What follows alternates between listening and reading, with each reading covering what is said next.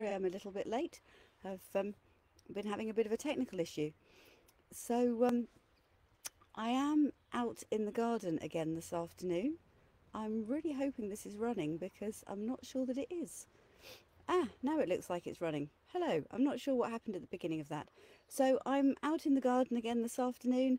Um, and where I spent quite a lot of the afternoon, I am tucked up in my swing seat, able to look out at the view and enjoy being cosy and out of the wind.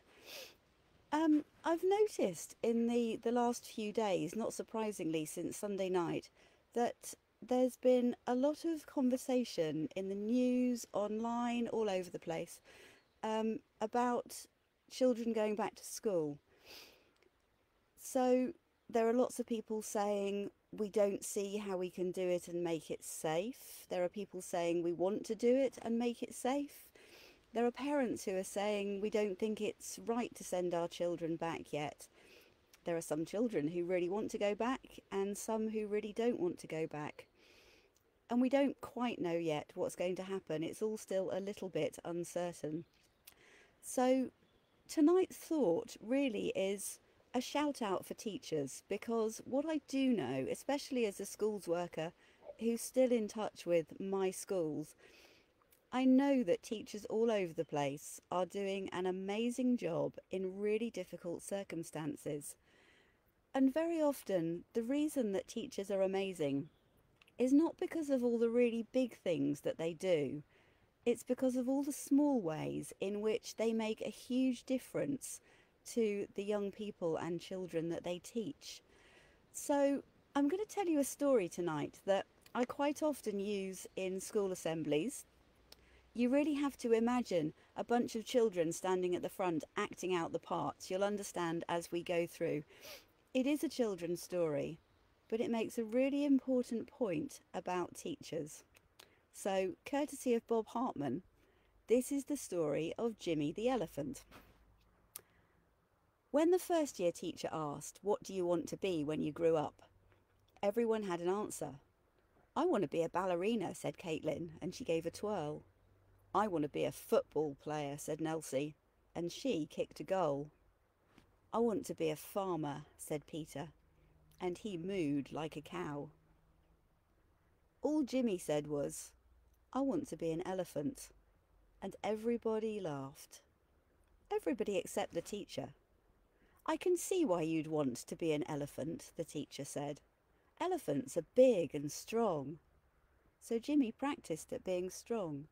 He pushed around boxes and bookcases and beds, and when his mum asked him what he was doing, he said, "I'm practicing, Mum.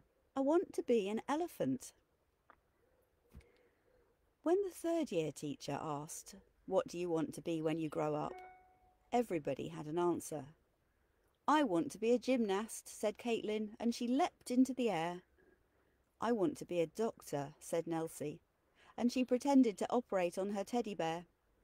"I want to be a racing car driver," said Peter, and he roared around the room.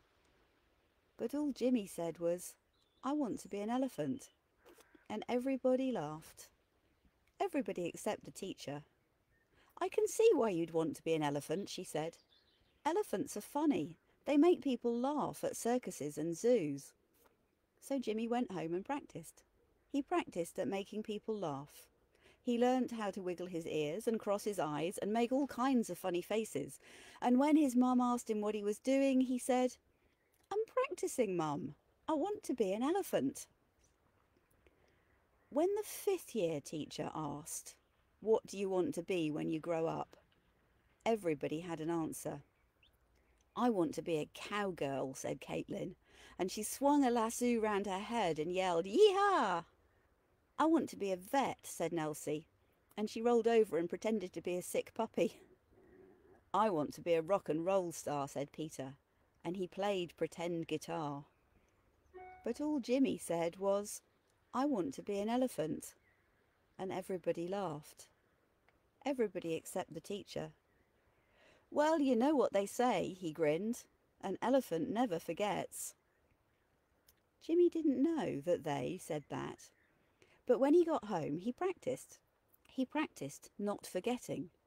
He memorised animal names and bird names and plant names, and when his mum asked him what he was doing, he said, "I'm practising, Mum. I want to be an elephant." Jimmy and his friends are all grown up now.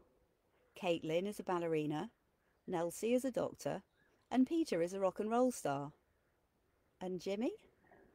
No, he doesn't work in a circus or a safari park or a zoo.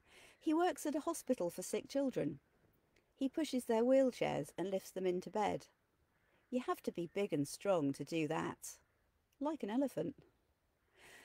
And when the children are unhappy, he wiggles his ears and crosses his eyes and makes them laugh. He's funny, a bit like an elephant. And no matter how many children on his ward, he never ever forgets one of their names. He's got a brilliant memory, a bit like an elephant. When the parents come to visit, they always ask the children, "Who is that?" And the children say, "Well, his name tag says James." But for some reason, everybody here calls him Jimmy the Elephant. I think it's a great story. It says something amazing about Jimmy, but it also says something about how special his teachers were. The ones that didn't laugh at him when he said something funny as he was growing up. Because through doing that, they didn't just teach him the things he needed to know about reading and writing and doing number work. They taught him about how to become the person that he was meant to be. I know it's just a story, but it's a good story, and I think it makes a good point.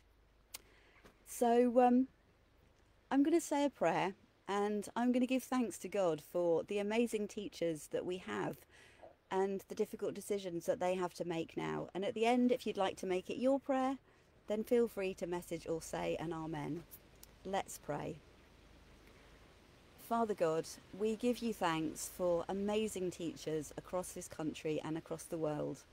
We thank you for all the effort that they are putting in to help children and young people learn at home and to look after those who have key worker parents and so have to go into school.